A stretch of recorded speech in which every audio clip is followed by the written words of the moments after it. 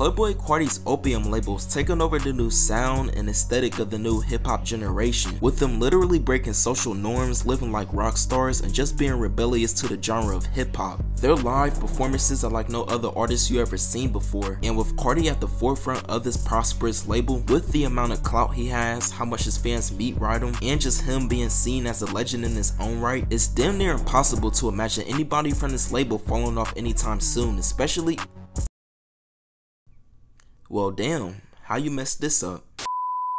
But nah, all jokes aside, what I'm basically saying is that Opium's really doing a thing right now. We just saw Destroy Lonely sell 29,000 on If Looks Could Kill. Many people are looking forward to Ken Carson's new album A Great Chaos that's coming out sometime this year. And despite the accusations, Homicide Gang is really doing a thing this year too. So Opium is definitely thriving right now. And even though us as fans always like to praise the music artists and give them all the credit for their label and career success, it's really a lot of time the people behind the camera and the creative directors who help influence your favorite rapper's brand and ideas. And when it comes to Carti, that's very much the case. We all know how much influence that Rick Owens had on Carti during the Whole Lotta Red era, Burberry as well, especially during his Narcissist era. But a guy who don't get as much credit as he deserves for help influencing Carti and bringing a darker tone to the Opium brand, basically being a creative consultant, is Joy Division.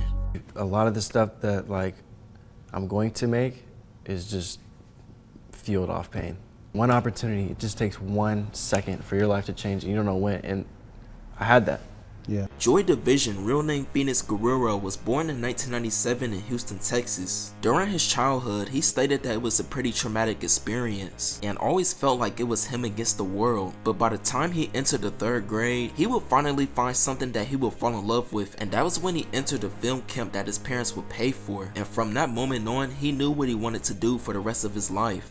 He started learning about cutting scenes, making shots, and doing folios by the age of 9, and would later be influenced by people like Kanye West, A$AP Rocky, Ian Connor, and Odd Future, who he's seen as all of them living their own life by their own rules, and they will also play a role in his fashion influence too. But as time went on, Joy would start to care less and less about school, and eventually would drop out due to him feeling like school wouldn't do nothing for his life or career path that he wanted to do. And by the age of 19, he would move to LA with only $100 in his pocket, but also looking for hope and trying to fulfill his dream. I really think my life started when I moved to LA. It didn't start until 6 years ago. Even to this day, I feel like I'm not supposed to be here. And it's not that I haven't done enough, but it's just like, who is this guy? Once Joy moved to LA, he would start to work on the short films, where they became popular for having this vintage style over it, with him using archive cameras like the Super 8, the Airreflexor 2, and a VHS camcorder that had a 90s feel to it. Like I said, he would make quick little films, or these retro style ads for his friends, and even his own clothing brand he would create called Divizn, where he would do limited drops and would sell out quickly consistently, gaining him a following on Instagram and Tumblr, and would eventually get the attention of Ian Connor, someone he looked up to. Alright.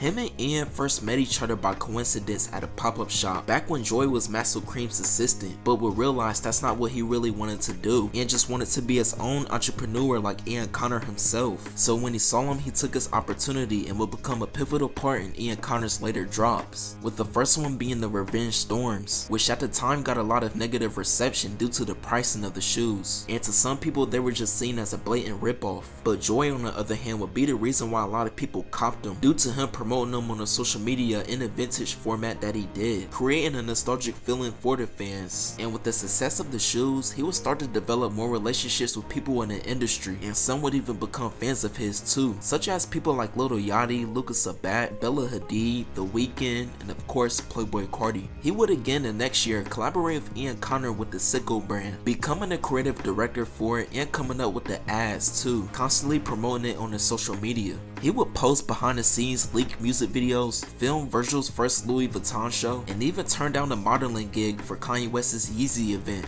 He will also develop another clothing line called Painkillers, where he described it as using his past trauma and turning it into something positive. With me, I feel like it's half art and half... I'm not trying to get too dark, but I have issues. Childhood issues end up making you, and I'm thankful for that. Use that pain and go crazy. You can always turn it into something positive. It just takes one opportunity for your life to change, and you won't know it until it happens. so everything was on the ups for Joy Division's career, and by late 2019, early 2020, Joy Division's fame would skyrocket to another level, and that's for one reason.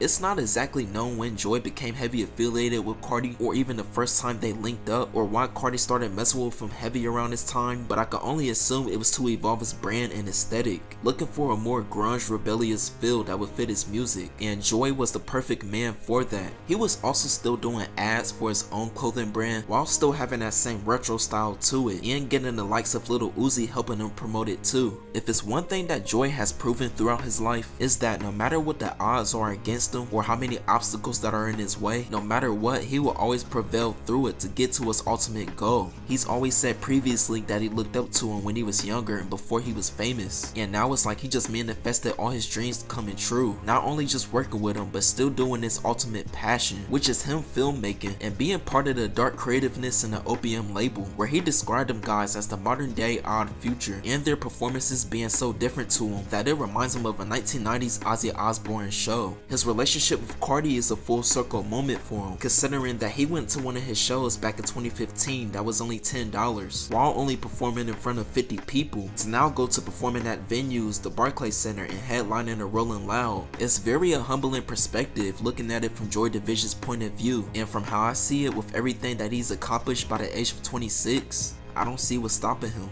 But this is just a brief little video on Joy Division and who he is and how he got to this point in his career. Y'all be sure to let me know how y'all feel about him, if y'all knew him beforehand, and do y'all think he's adding to Cardi's allure and mystique, or he's ruining it and you missed the old Cardi? Y'all be sure to let me know down below. Be sure to like the video, comment, share, subscribe. Have a nice day. Are you recording? Yeah. Are you gonna be a cameraman? Yeah. Cool.